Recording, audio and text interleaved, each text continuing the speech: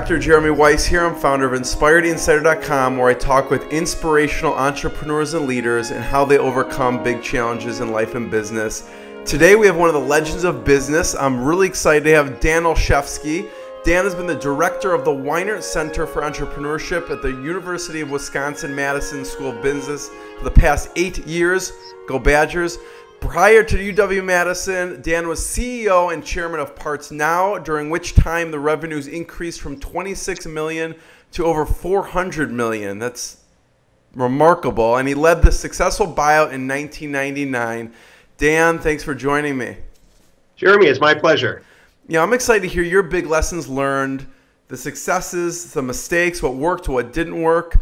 I always like to include a fun fact that most people don't know about you. What's a fun fact?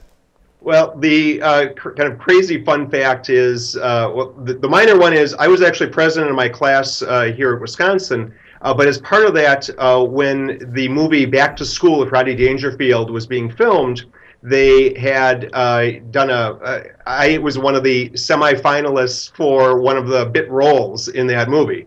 But I didn't get it, and who knows what path would have been had I had a starring role in that movie. What role? What were you trying out for?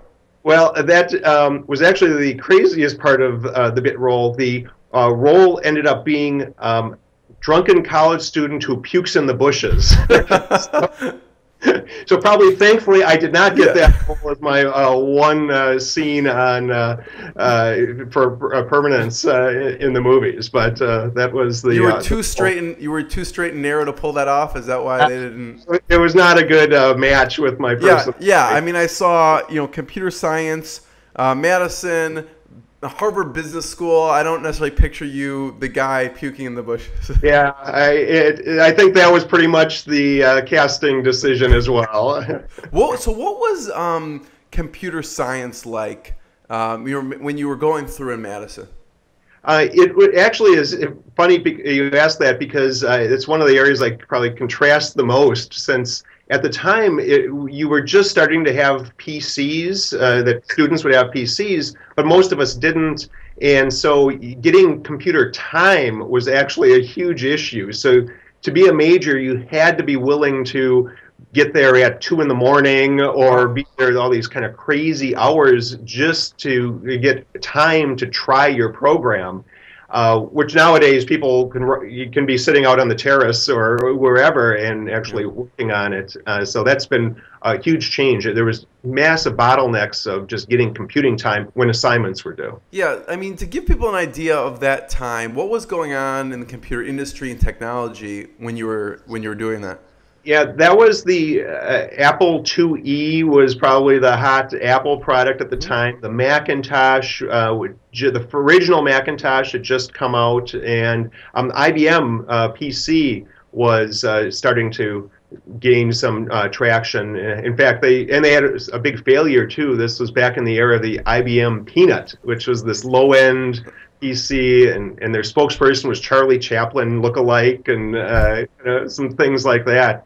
I loved reading Steve Jobs' biography or autobiography because it brought back a lot of memories of a lot of those technologies, some of which were very successful, but a lot of them were massive failures that you kind of forgot about, but at the time were big deals. Yeah, and I want to get into, I know you did a stint at IBM also, but I want to go back a little bit and hear about what was an inspiration for you growing up? I grew up in north central Wisconsin on a farm outside of Withee, Wisconsin. Very small town, about 500 people. And my parents were actually very inspirational. My dad was a small town banker. My mom was a school teacher, and we lived on the family farm and raised beef cattle. So I would say, well, personally, they were very inspirational individuals, and had kind of all of the kids were, told you can do anything and be successful. I loved reading up there, and I loved reading biographies. And to this day, as a small kid, I can think back to a lot of the biographies I read, in just ranging from Theodore Roosevelt to Jim Plunkett, quarterback, and And I would say I like all kinds of biographies, not just business ones, but I always found those very inspirational to read about what people have done with their life. So what are some of your favorite books that you recommend to entrepreneurs and students? A couple that I always recommend to people are actually The Black Swan by Taleb is a great one to think about how unforeseen circumstances, it's tough to predict the future, and so you need to plan. I would never have guessed that one. Outcomes. Yeah, it's actually, I think, a really impactful book. I do think the Steve Jobs book is actually a very good book to read. Especially if you are thinking about, here's someone who is incredibly successful in so many dimensions. But when you actually hear the whole story, he also was someone who had incredible failure along the way. Right. And it's easy for entrepreneurs as they're going through the journey and facing all of the dips in the road that they are inevitably going to run across to feel like, wow, it must be me. This is not really what happens to successful entrepreneurs. And you have to realize that no, even the most successful ones have had more than enough failures when you're pushing the envelope like that. So, Dan, did you have to wake up early and help on the farm with the beef cattle, or how did that work? Well, thankfully, and I'm always incredibly thankful for this, because most of my 4-H friends had dairy cattle, and that's the one that you have to get up early, 365 days a year, rain or shine, to take care of them. Beef cattle are a little easier, so you have to feed them, but you don't have to get up and milk them each day. So it was definitely a much easier way to farm, but it gave me a real appreciation for the hard work that goes into that, and an incentive to go on to college. So how did you get interested in computers then? It was really right at the onset of the PCs, as they were just starting to come out, and it was actually pretty interesting because our school got actually got a Radio Shack. TRS-80 was the hot computer that they got, the first one, and it was almost the sort of thing where they got one, but no one, pretty much even including the teachers at the time, knew what to do with it. Right. It was this just new thing that you knew was going to be fun, but it seemed to be important, but no one really knew how to use it. So as I was someone who kind of was willing to give it a try, and the teachers were always very supportive of that. So it didn't take much to be kind of the resident expert, if you will, when no one else kind of knew a lot what was going on. And then once you get some of that positive reinforcement, you start to get more and more interested in it, and then you start to learn more about it. But it was really just at the onset where we were all pretty much starting at ground zero. Yeah. What did it do? What did it do at the time that gave you that positive reinforcement to keep going with it? It actually sounds incredibly pathetic now that you think back with the modern technology, because that was cutting edge stuff at the time. Yeah, so. It was. You didn't even have disk drives at the time. You used a cassette recorder like you would have for music, but you would store your programs on there. And I remember you always had to get the volume just right to actually get it to work. And that was because a lot of times you try to load a program and it wouldn't work because you had the volume set too high or too low. But I'd say what it did was, the thing that made it so exciting was this fact that you could provide instructions and it would do something. And that something maybe even would just be scrolling your name across the screen, which at the time, but you were the one who gave it those instructions to do that. Mm-hmm. And that was kind of cool. And then you progress to more games and creating different games that you could play on there, or even at the time, you could buy books of games you could type in to. So what were the games? What were the games that you liked at the time? Actually, the ones that were a lot of fun at the time, that was probably my favorite, which I'm sure now violates all kinds of copyright, was Star Trek. There's a Star Trek game that the graphics of it were a 10 by 10 grid where I think it was a 10 by 10 grid, and I think your ship was the E for Enterprise, and stars were Aztecs, and Ks were Klingons, and they would just appear on this grid, and you could choose if you wanted to use your phasers or torpedoes or moving and move energy to shields, and that was probably the most advanced game out there at the time. Do you tell these stories to your students? Like, I remember, this is like walking uphill both ways type of stuff. I try to avoid it, but I fail at that. In fact, it's interesting. I just ran the numbers recently because one of the classes I've been teaching is fundamentals of business for non-business majors. That's usually taken by a senior. But the engineering, poli-sci, life sciences. What is the title of that? What's it called? It's fundamentals of business for non-business majors. Oh, that's what it's called. Okay. Yeah, and we cover marketing, management, entrepreneurship, supply chain, ethics, globalization. There's a sister course that does accounting, finance, and law. Okay.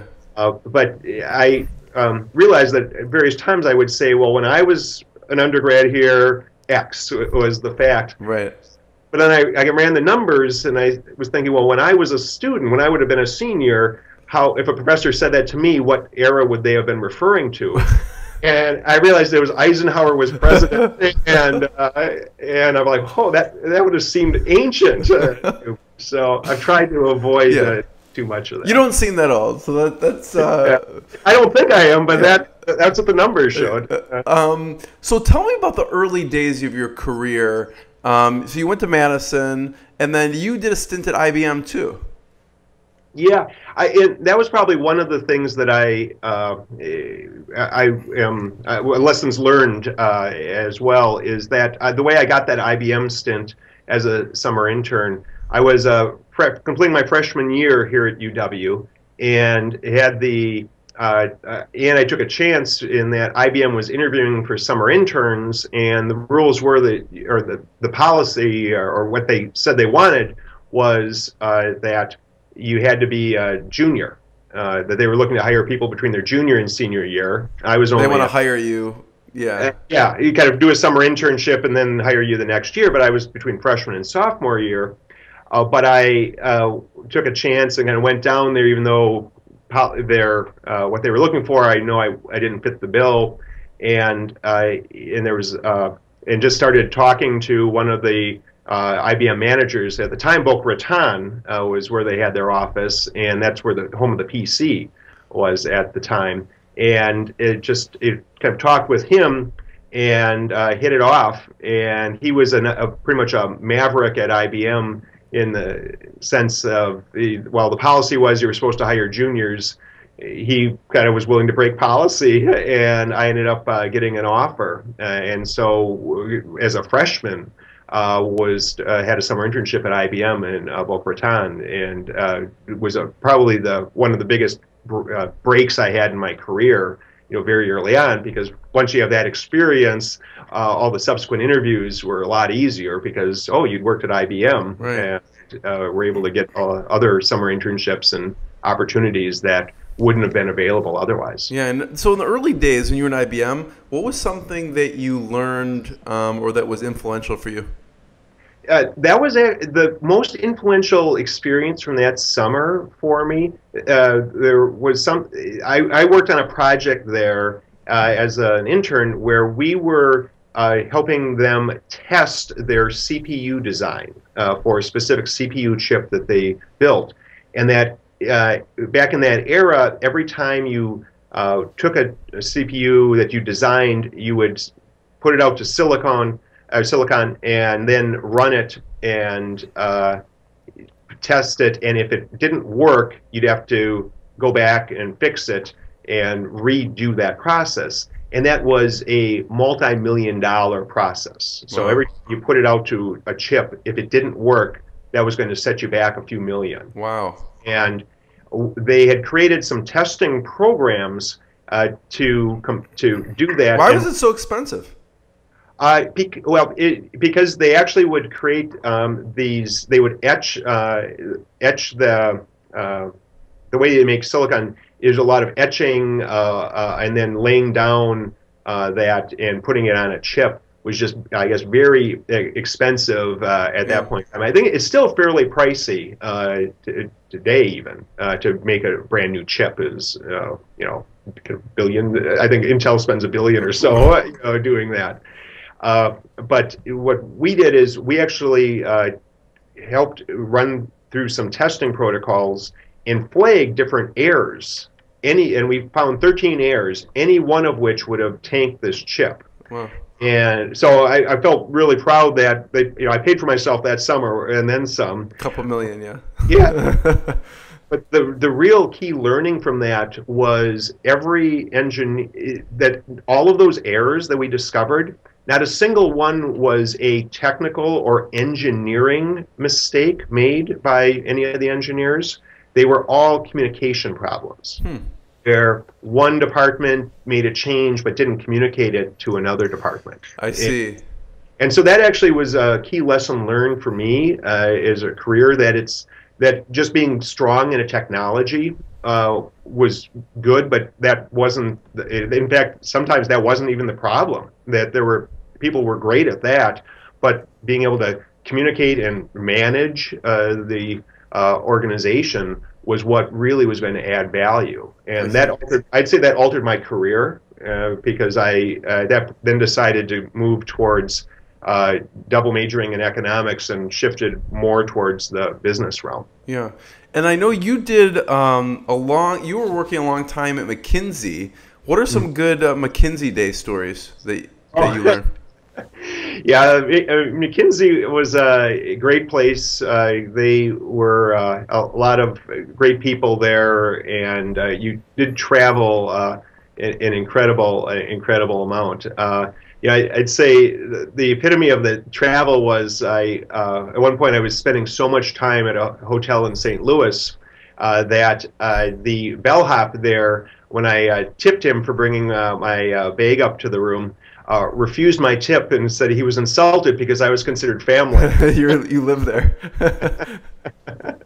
And that's when you know you've been on the road too long, where they do that. But from the business standpoint, we had some great, there was a place that you had just lots of companies that both were stellar companies that were very high-end, that were looking to improve, and other companies that were in very much kind of turnaround situations. And I'd say the key lesson I learned from that was the importance of getting out and talking to customers. Because even these companies that had huge market research functions were brand name consumer goods companies that you'd think would know everything about their customer. We would go out and meet with customers, hang out in stores in the shelving area, talk to them, and come back with insights. Tell me about one of those. Tell me about one of those. One of them was we actually went out to a store, and you kind of found out that I don't want to use the specific brands. That's but, fine. Yeah.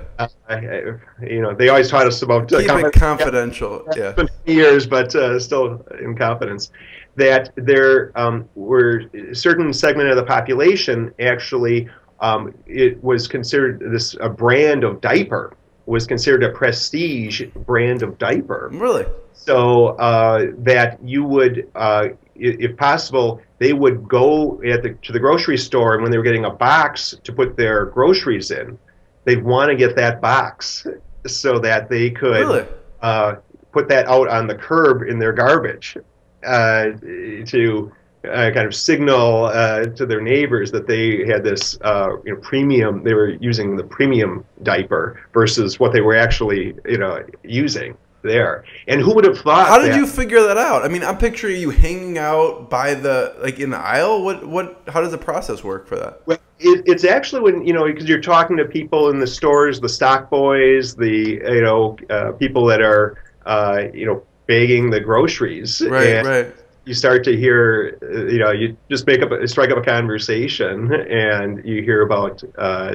those sorts of things from different people. So, it's like I said, the key lesson there is when you're talking to people and listening to what they have to say, it's amazing what you'll learn, and just how people are using the product, how they are people don't realize, companies often don't realize how their product's being used in many, many situations. Yeah, that seems to be, kind of a trend that probably people don't focus enough on because they think they maybe know the customer and they don't dig deep. What's something that you remember hearing, that you learned, and then the company changed something because of, what the consumer was saying?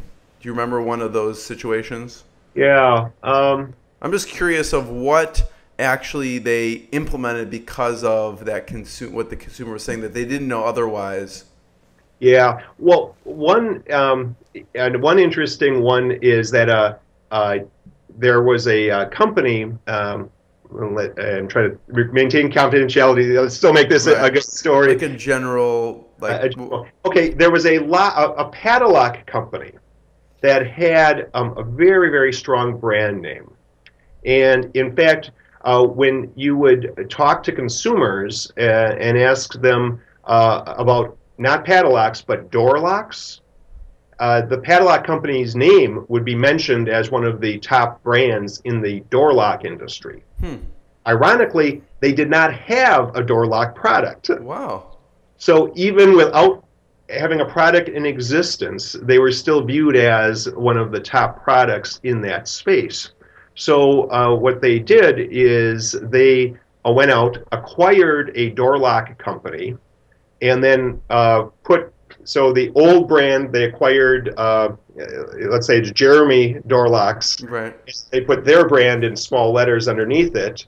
Then the next year, it grew, and the next year until Jeremy Door Locks was not on there anymore, and just this padlock company had the brand was there, and very successful because but it was something that if they didn't have a product, it just so happened in talking to consumers in a related but different area, come to find out that they already had a brand without a product there. Yeah, yeah. So what then brought you to Parts Now? I had wanted to do something more entrepreneurial. McKinsey, most of our clients at the time were Fortune 100 or the smallest would be Fortune 500 companies.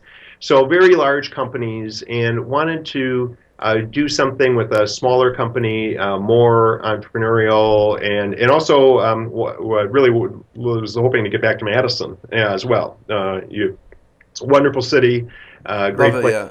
Yeah, and kind of like yourself, had a wonderful time here as an undergrad, so I have a certain fondness for it. Met my wife here, so we had this as kind of high on our list of places to live, and then they had the opportunity to join Parts Now as the COO there. So what is Parts Now?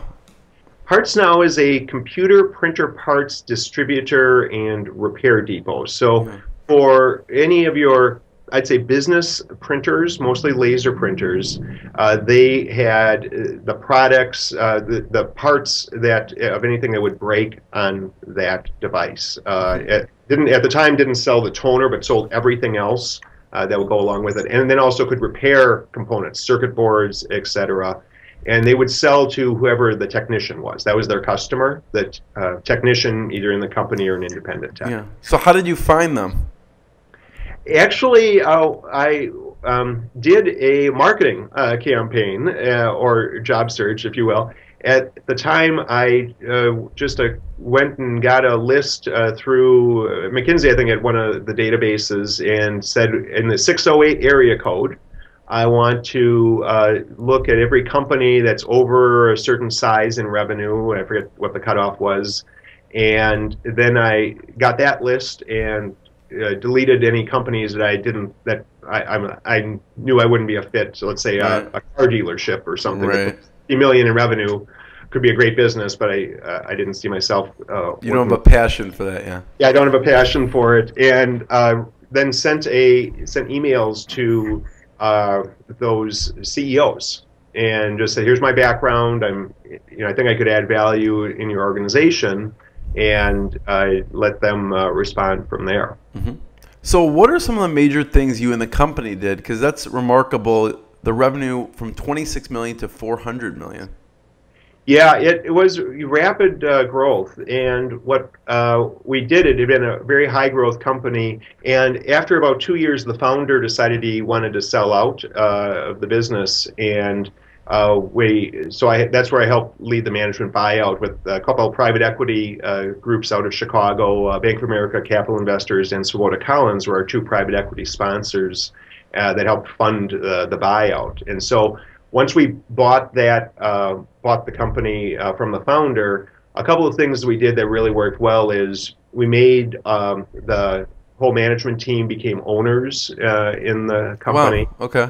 And we put some money in and became investors, but then had a share of the upside as well. So it's sort of like the management kind of orchestrated the purchase, so they own the company. So and the way this works, if you do a management buyout for a company that was that size, is the management helps buy it. Now, it was more money than the management had, so you bring in these private equity sponsors that also want to invest. So they end up being the majority owner, but management it becomes an owner as well. And then we just did that's an amazing impact when you have people that are now owners in the organization, because they just start to think like owners, and and it adds a lot to built a great team there, and had people that were all sharing the same goal of building this company. And it was the sort of industry where if you had to do a few things right, but you had to do it consistently, because if one of our customers had their printer wasn't working, and it could be a big problem, and we promised them that you're going to get that, we'll send you the part tomorrow morning, and it'll be a working part. If we drop the ball on any of those dimensions of we didn't ship it out on time, we had an error on where we shipped it, or it got there and it was broken, that was a huge issue, because maybe they couldn't print checks that day, or people get crazy when their printer's not working. And a lot of times it could shut down a business if they have a problem there, because they may be the one printer that prints that form or does something. So we had a lot of, that's why it was very important that we be high quality on all those dimensions, and just really executed on that, and executed better than the rest of the industry, and grew that. And as I said, having people, the team, view it as they were an owner in it also meant that they started to think like owners and make decisions, and it was pretty exciting to see people make decisions as owners versus just an employee. Yeah, everyone there is working around the clock now because they own a piece of the company. So what else did people do now that they're owners? What else did you do in the company to grow so quickly and so much? We also did a lot of work to change the culture of it, and by that I mean a few things, because I'm a big believer that in any organization you need to be working as a team, and that if you have these functional silos or divisions, which are very easy to be created and you think they only exist in big companies, they can easily exist in small companies as well. And that friction is unproductive and just slows your success. So we did some things like actually changed out all the cafeteria tables from they had the smaller circular tables where maybe 4 people at a time could sit there, to put in more just long rows of tables. Interesting. Because then when you sit down, you were almost forced to sit fairly close to someone who maybe you didn't know or from a different department. It couldn't be just the 4 people from your department that were eating together. Even if the 4 of you were sitting down, you were still sitting next to someone who's from a different department. And so over lunch, people would talk, get to know each other, build up some just human bonds. So then when there's a problem, you're not calling up a stranger to try to get it settled. You're calling up someone you actually know and have talked to about the Packers or some other thing over lunch, and just increases that communication and camaraderie. Yeah. Also change the focus from, we originally had the best parking spots were for the CEO and various titled people, to say, okay, we're getting rid of all those, and instead the best parking spots are going to be for the salesperson of the month, the warehouse employee of the month, the manufacturing employee of the month, and focus on what's really important isn't the title, it's who's doing a great job. And changing that culture, because if you can get that culture changed, when you're going through rapid growth, if you are doing rapid growth with a bad culture, it's like building a house on a rotten foundation. It's going to end up crumbling. And so you needed to have something that was going to be stable as you expanded. Yeah. Another answer I was not expecting. Get a long table, switch out the cafeteria tables. So, Dan, what about, what's some big challenges, mistakes that you learned from Parts Now? Yeah, and probably the one of the early ones that I remember I would, as the CEO, especially a new CEO, you end up having to make a lot of decisions, and you would like to say, oh, I'm going to analyze the situation and it'll be obvious what the right answer is. But first off, you usually don't have the time or data to really analyze it most of the time, and you are going to have to make more decisions than necessary. So you end up dropping, so you make a decision, and sometimes it would be, hiring someone and realizing that, okay, that was a mistake, or instituting a policy and then realizing it was a mistake. And the key thing I learned from that is you need to be willing to say, okay, that was a mistake. How do you do that? How do you actually admit to that? Because again, you're the leader, and you want to show confidence, but in the same sense, you want to be truthful. What do you do? Yeah, and I always tried to be not overly defensive, and be willing to admit that I was going to make mistakes. Now, I also felt my batting average was above average on those decisions, and I'd like to think the team felt that way as well. But the thing you didn't want was to have. So I would be willing to say, that was my call. That obviously didn't turn out. Let's. What did we learn from that? What did I learn from that? And what's the plan B on that?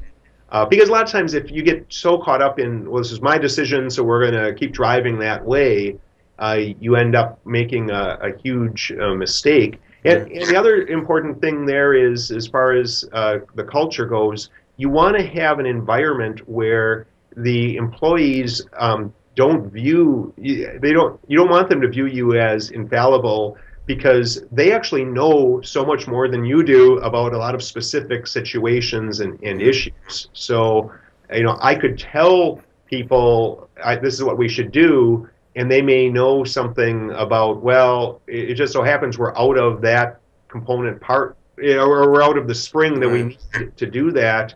If they are afraid to tell you, or don't want to be the one to bring that up, you end up making some really bad decisions. No one tells you about it. Right. So how do you foster that? Because it kind of goes the same thing with consumers, right? You want the consumer to give you feedback, and also you want the staff who knows to give you feedback. How do you foster that environment so that they do feel comfortable, yet they kind of see you as, listen to my authority when I do have a big decision to make? Yeah, I think the other thing is, you do want to celebrate your good decisions when you make a successful one. So especially as a new CEO, it's very important to get some early wins when people are just watching you. Yeah, and that was like Parts Now. A couple things I did early on. I probably met with about half of the employees, and at the time we had maybe 120. And so I met with about half of them in either one-on-one or a very small group setting, and just said, how could you be more successful in your role? How could the company be more successful? And they had lots of great ideas. Yeah. What are some of the things that you heard at the time that really helped? At the time, we actually had one problem we had talking to the salespeople was that they were out of stock. So if they would have a product that was out of, like, I get calls from customers and we don't have this remanufactured or fuser, which is one of the big selling items. Let's say we're out of this fuser, we're out of them. So, as a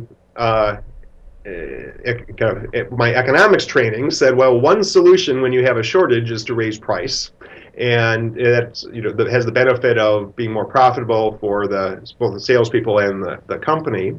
So that's one of the things we did to alter that, because selling them too low and then being out of stock doesn't.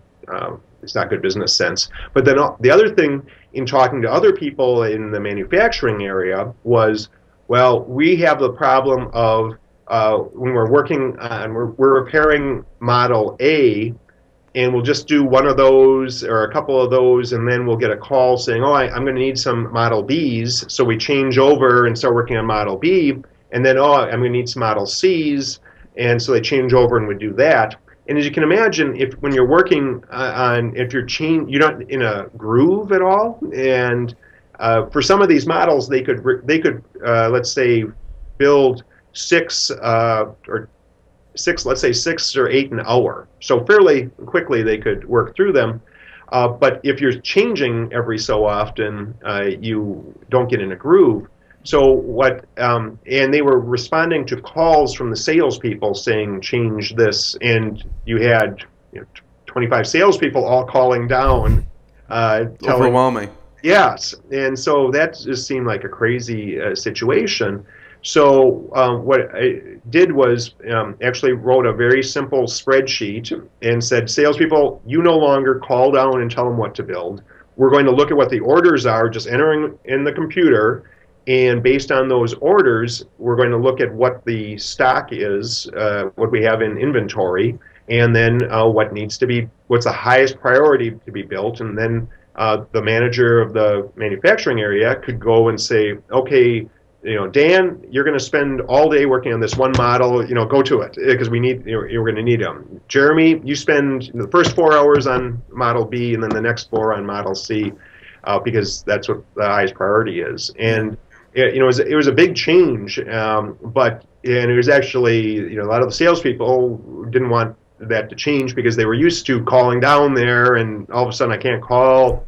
Right. They felt they had more control than they did when they were calling down. Right. But then once you work through a week of that, and all of a sudden, wow, we seem to have better availability than we did before, and the work we're producing a lot more than we ever have, and so the availability is better, and people are actually working and not answering the phone or spending all this time calling and then walking down there. It was one early win that said, okay, here's a change that maybe we weren't real keen on, but obviously has worked out. Yeah, and that's you bring that up, and I think that's an important point, because you kind of, even if this is the right decision, you have to get people on board. How do you get those people on board so they are excited about it? Because everyone resists change. Yeah. One of my saying, I like the saying, I forget where I heard it, but the only people who like change are babies with wet diapers. Right. It's human nature to actually, I think, fight change. So you want to, you need to end up having to get the team on board. I would say that is also an area of just communicating what is the end goal and making sure people have a shared end goal on that. And then also viewing bad news not as a personal attack on anyone, as more of, well, what's the root cause? What caused this? What can we learn from it? What can we improve from that going forward? Yeah. Are all the things that you want to build up that culture of open communication, because otherwise you end up with a lot of finger pointing and and the fact that people are willing to give things a try. But also, you want to be willing to, when you fail, admit it and change fairly quickly, so that you can say, okay, we're going to try this. If it doesn't work, well, we can change to something else, maybe even change back. But we want to give it a shot. Yeah. I mean, Dan, obviously you've had a lot of success in your career. What's been a painful moment or a low point? Probably one of the lowest points for me was we, as part of this, we bought Parts Now, and then had phenomenal growth there, expanded the business quite a bit. We then acquired another company up in Minneapolis, which was much larger, called Caton Corporation, and they were similar business, but they did copier parts and supplies. And as part of that, probably about 6 months after we acquired them, we found out that they had broken some laws. Oh, man. And so the board asked me to move up there and take over that operation to kind of get through a federal investigation. Some things that the previous management had been involved in, and ownership. So while it was nothing we had done, when you buy a company, you buy their history, and you buy kind of whatever they had done previously. So that was an incredibly difficult time, because you were kind of running an organization. You didn't really know the organization as well, because I hadn't grown up in it, and we had just acquired it a few months earlier. And you were going through this investigation where you never knew what was going to, all of a sudden some email was going to pop up, or what did someone do or didn't do, and every day was a little bit of what's going to happen. Stressful. It was a very stressful time, and the key learning I tell people from that is, quite simply, whatever you do, avoid being part of a federal investigation. That's the. Well, how do you think? Do you think it could have been avoided, or wasn't something that would have even come up? It would have been. I mean, they did things that they shouldn't have done. So that's clearly could have been avoided, and could have been avoided. I mean, I'm just wondering, like, if someone's going to buy a company, what things should they look at? That they may be in that situation now, and they're like, damn, that sounds really scary. What do I look at so I see something that maybe you didn't see at the time? And that's a great question, and that's one that I've spent many hours contemplating on. What could we have done differently there? I think we went through a lot of due diligence on it. Clearly not quite enough. I would say the key takeaway that I would pass along on that is that there's the old saying, there's never only one cockroach in the kitchen. Right.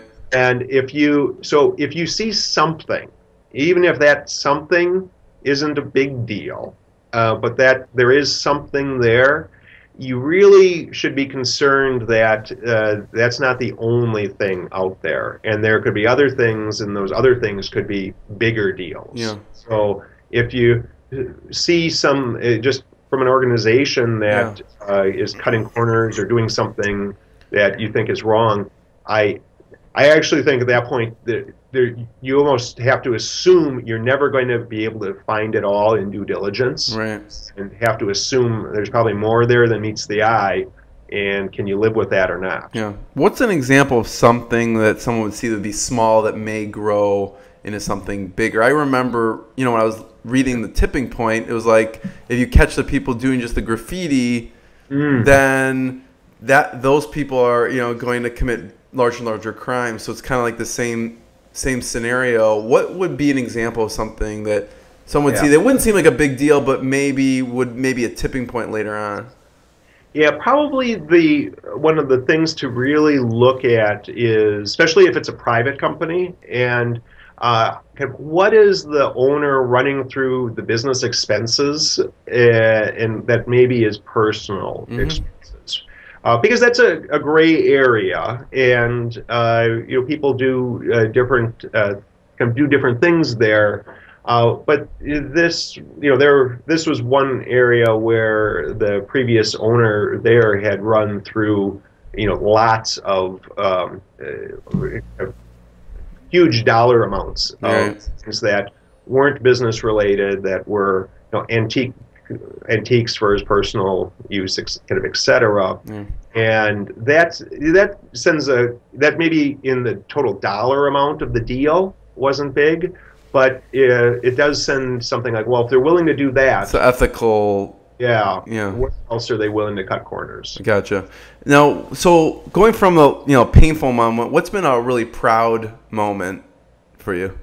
Yeah, I would say the one of the proudest moments, and going back to Parts Now as well, and this is something that I wouldn't have predicted early in my career, but we had a lot of great financial success at Parts Now, but probably the proudest moment is the people development. And when I've had various people on the management team that have told me, or when they've been interviewed in other areas, have listed me as a mentor or inspiration for them, which is always kind of not something that I had thought about probably as consciously as I should have, but it fills me with probably some of the proudest feelings I have of feeling that I've had that sort of a positive impact on some people. Yeah. So who are some of your mentors and the best advice they've given you? Yeah, one of my mentors was actually at McKinsey, a fellow named Doug Milroy, who I think was my first manager when I was there. And he was probably his best advice was on a couple fronts, but one was work. He said, whatever you're working for a client, and McKinsey had all kinds of clients, he said, look to see either what you should learn from every situation, either what you should do in the future or what you should avoid doing in the future. So and that was actually, I think, very good advice, because it means that if in your career, when you're in a bad situation, you're still viewing it as, well, okay, this is a bad situation, but I'm learning a lot because I'm learning what not to do going forward, or what I'm going to avoid. Bad because what you saw the clients doing, or because of what you did? Usually in this situation, it's kind of what the clients were doing. That learn from their success or mistakes there of what you had. And there's some good stories there. I mean, one story, in fact, some of my cafeteria table story is based on something I saw at a client as well. And there's one client I worked at that had a kind of an executive dining room that had this 3-inch thick plush carpeting, waiters with white gloves, walnut paneling. I mean, it felt like it was something out of the Mad Men, or a different world. And that was just for senior VPs and above. And it was in a big office building, and they didn't even have a cafeteria. They had vending machines for the rest of the employees. So huge gulf there. And and this was at the corporate headquarters. And then I went out to their manufacturing operation, and they had probably the worst labor relations you could imagine of any organization. It just, you'd swear that people were at war, and they were trying to do what they could to not get a good product out the door, but to blame the other person for it not being a good product. Interesting. Was all their focus. And I don't think those two things were unrelated. Right. I think every employee in that company had heard about this beautiful executive dining room when they were eating on a vending machine, and I had your kind of $3 tenderloin sandwich and that. So those were sorts of examples where you realize that culture has an impact on the whole organization. Yeah, and that's your stress with the culture in the cafeteria. That's interesting. So what brought you to be the director of entrepreneurship? After sold out of Parts Now, I was thinking about, well, what else would I like to do? And as an alum of the UW-Madison I always have a lot of passion for the school, and one of my personal driving forces is wanting to have an impact, and having an impact in lots of different dimensions, one of which is people, and entrepreneurship's an area that is very people-focused, and I saw a need for there being more startups, more. This is what the country needs. This is what our state needs. This is what the country needs. This is what the world needs. Really more skilled entrepreneurs in lots of different areas. And thought, well, I think I've got something to help. I could share some background, and I think I will enjoy teaching, and I've really enjoyed teaching students, and love entrepreneurship as well. So I decided, well, I'll give this a try, and it was worked out. So 8 years later, I'm still here. I mean, when you went in, did you teach first, or did you go right into the role of the director? I actually came in and I taught one class it was for the finance department in their mergers and acquisitions class, and which was it was a good experience because it gave me the confidence of, okay, I actually enjoy this, and it's a lot. First, I'll tell people, and I tell anyone who asks, it is a lot more work than you ever think. That you think it'll be a couple hours prep. It's a lot more than that. If you want to do a good job, it's a half-time job to even teach a single class, especially as a first-time teacher. And also it was viewed positively by the school. So the dean at the time then they had an opening as the director of the Weinert Center, which was a better alignment with my skills and background. And it had some teaching, but then also a lot of work in other aspects of the entrepreneurship ecosystem here at Madison. So for 2 months I started here. Nice. So what's the best part about being the director of entrepreneurship, and what's the hardest part? The best part of it is it is a constantly changing job because you're working with entrepreneurs, and the ideas that the students and the faculty and just people you're talking with come up with are every day different. So I think this is one of those unique jobs that you could do the exact same job for 40 years and it would be completely different every day because of the fact that the ideas themselves that people are coming up with are so dramatically different. And the creativity and the speed of change is really amazing. So that's a really enjoyable aspect of it. What are some of the greatest ideas that you've heard that have come out of it so far? I mean, you've been there for 8 years. I'm sure you've heard millions of ideas. Yeah. A couple ideas that students are working on right now that are moved forward is one is we have some students that came out of the PhD electrical engineering department that have created called C-Motive, but they've created a new technology for electric generators that has a dramatic reduction in weight, size, improves efficiency, and the number of electric generators that exist in the world is huge. So yeah, those things are huge. Yeah, right. And they're also even smaller ones. They're huge ones, and then there are also a lot of small ones. If you look in a warehouse, in a manufacturing operation, that are smaller, but there's some huge ones as well. And it's a big percentage of all of our electricity in the world goes to power an electric generator. Those are very so making those more efficient can have huge environmental impact, and their technology also doesn't use rare earth elements, which there are all kinds of issues with those. So that is something that they can come up with and are moving forward to market with that could have massive impact on just the environment and our entire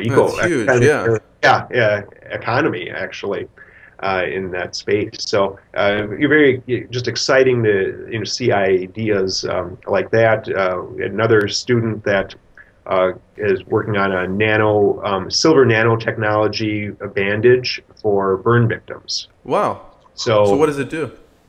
Silver is a natural antibacterial agent. So, yeah, but the catch is if you have too much silver, it actually is toxic, and so you wouldn't heal.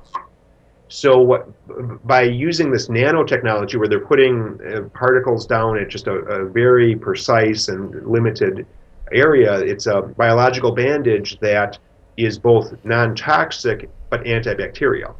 So it prevents these infections, which are very, very prevalent in burn victims. That's actually one of the biggest problems we have with burn victims is a subsequent infection that takes place. Because what does the bandage look like?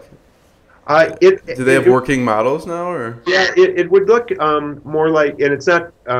It would look, I'd say, like a almost I'd say a gauze. I mean, it looks like a piece of gauze that's flesh colored, kind of thinner.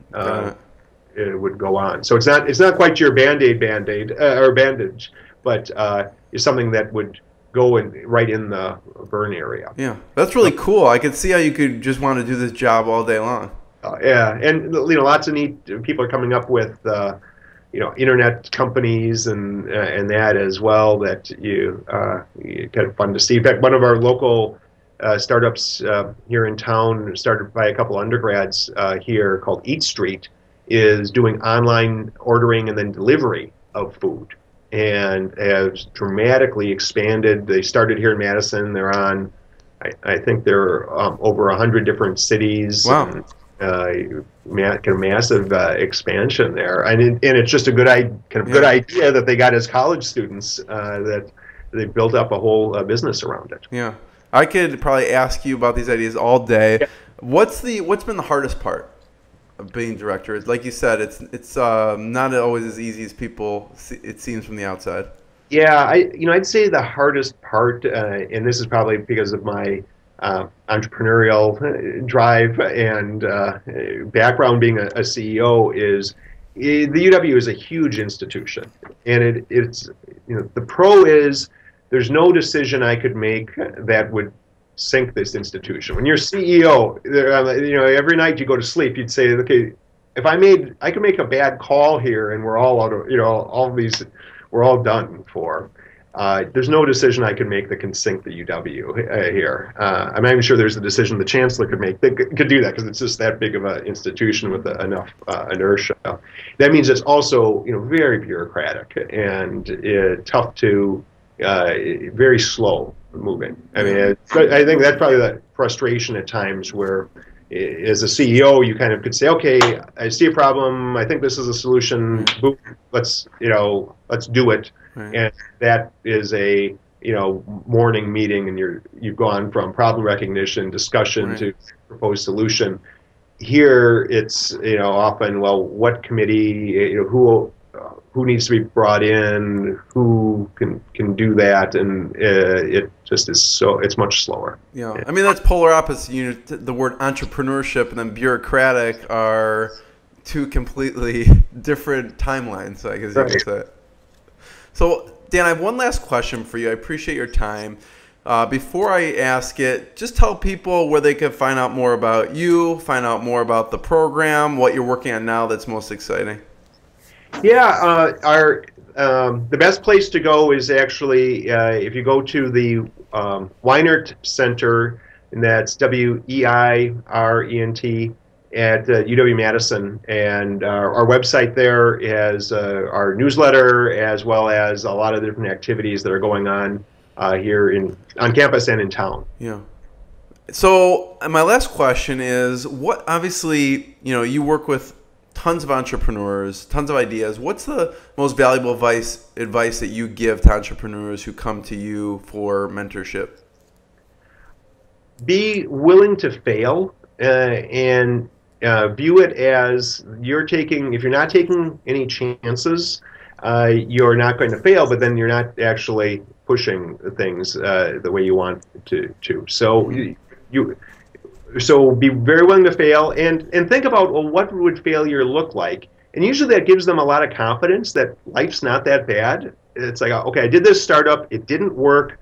I am then in my mid-20s with a college degree from a premier institution and will have very little difficulty getting a gainful employment and making more money than I need to survive.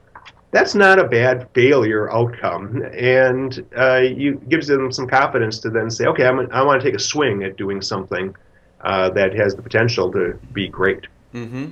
So Dan, who else should I be interviewing from Madison? Well, you talk to Lori Benson, which is one of our... She's great, yeah. Yeah, she's kind of a great person to talk to. And Erica Gruen is another great, she have a wonderful story. Did she give you Tony Sykes as well? Because Tony is another person who has some, has kind of an amazing story as well there. Yeah, all right. Dan, I really appreciate your time. Thank you so much. It's been an absolute pleasure. People should check out the Entrepreneurship Center. And, Dan, it's been wonderful. Thanks, Jeremy. Pleasure talking with you as well. And thanks for the opportunity. Take care.